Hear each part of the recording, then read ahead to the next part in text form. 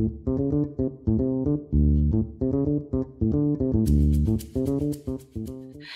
everyone, I'm Mitzi Jonelle Tan. I'm a full-time climate justice activist based in the Philippines, and I am guided by the principles of anti-imperialism, system change, collective action, but also joy and love. My focus and my work specifically focuses on climate action or climate justice. And in 2017, that was when I began my journey as a climate activist, and then solidified even more in 2019 when we started our own youth organization here called Youth Advocates for Climate Action Philippines, where a lot of what we do is bringing students together and bringing them to the frontline communities to learn from the frontline communities how the climate impacts have affected the frontline communities and the solutions that they've come up with themselves already. So YACAP, or Youth Advocates for Climate Action Philippines, is an alliance, a nationwide alliance that consists of both youth organizations and student councils, but also individuals. And we have chapters in North Central Luzon, NCR, South Luzon, Visayas, and Mindanao.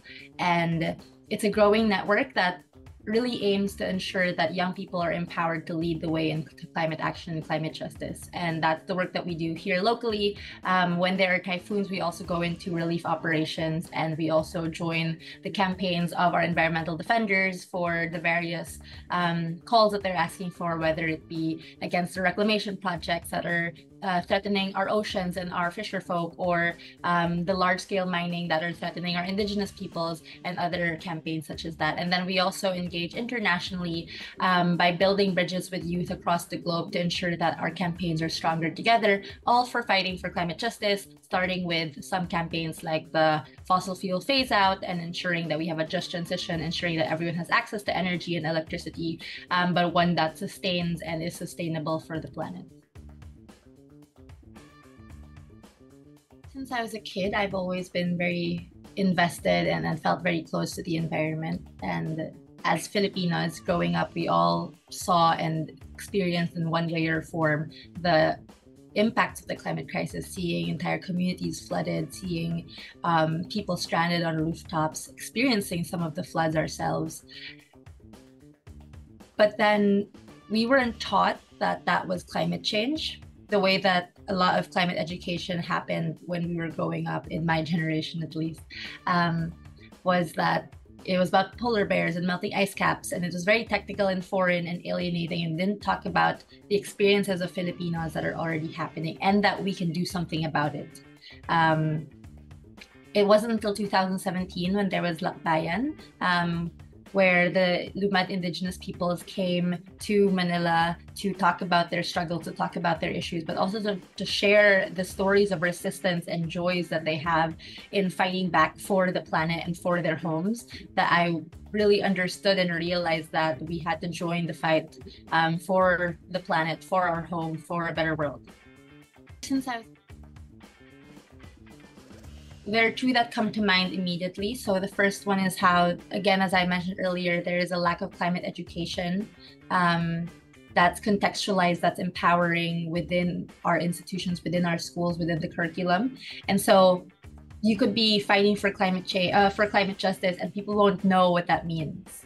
And so that is already a barrier, because if people don't understand what you're fighting for, if people don't understand that there's an alternative to what we're experiencing, then they're not going to join that fight.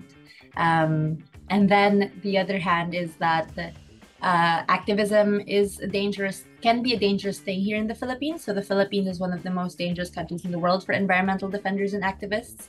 And there's extra violence on women environmental defenders and activists as well.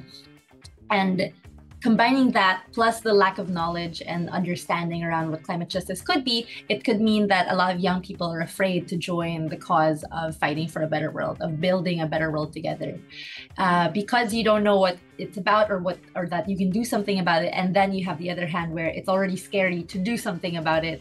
And so those are two barriers. And what we've done to collectively overcome that is, and it's not just us that experiences this is a very common challenge for many environmental groups, for many social justice groups. And what we've done to overcome that is really to take advantage of the arts and culture and music, and An example of this is we have a fashion show yearly that showcases both the frontline communities, their campaigns, their struggles, but also sustainable clothing. And then we walk with science. And then we frame it as sometimes this is the first face of activism that people will see. And we want it to be welcoming. We want people to feel like they have a space and that they are welcome in this space. Other ways that we've of course overcome the challenge is really just exposing that it's not dangerous. Not that it's not dangerous, that it's safe to come, and that it's right that we're doing this, that it's not supposed to be dangerous rather, and that and that climate justice is something that's attainable, and giving people and sharing that realization with people is something that is so important in achieving the climate just world that we're fighting for.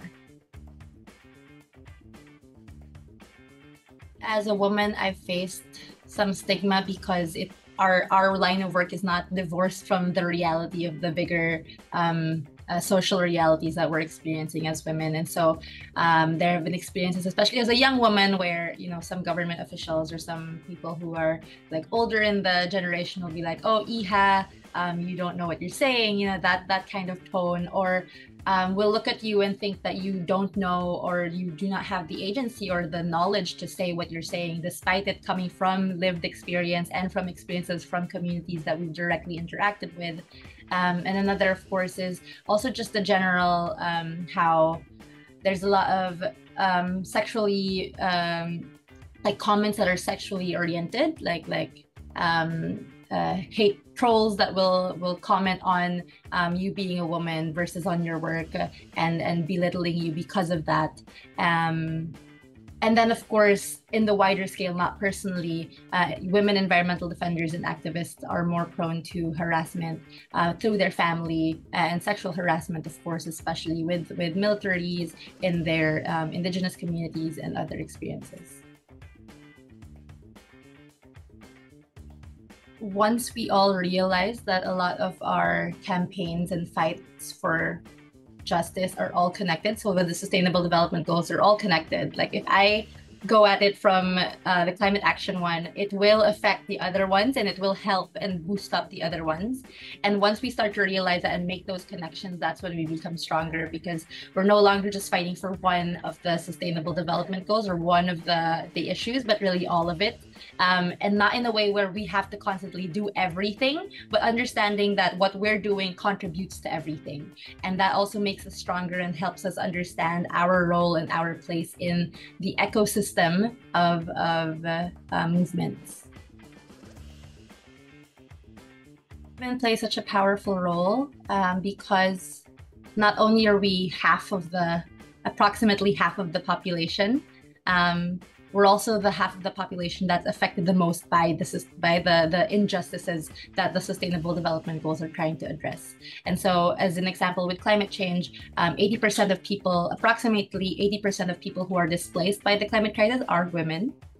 We know that the world's poor are the ones most affected by the climate crisis, and the majority of the world's poor are also women. And we also know, and so many studies have already shown, that in times of distress, in times of extreme weather events, gender-based and harassment and violence does increase. And so when you take out half of the population in creating the solutions, you take out the half that knows the problem deeper. And so the solutions that are created will leave out half of the population that are experiencing the worst impact. And so you don't actually address the issues at hand. Plenty of studies have shown that, as an example, when women, small farmers are given back their land, because like in the Philippines, a lot of our farmers are landless, it just inherently becomes more sustainable because the women know and understand the need to take care of the land. We've also seen that who are the community leaders?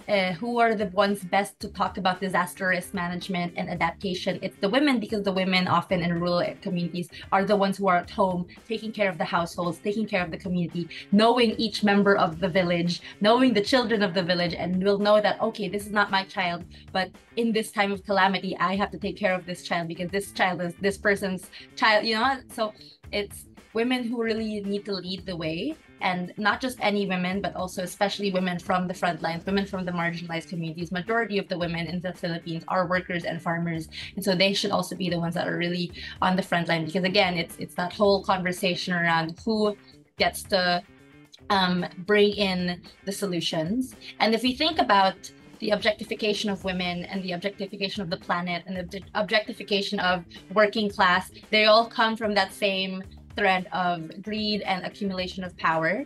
And the women, in order to really liberate the world, we need to liberate class as well. Women play such a powerful role.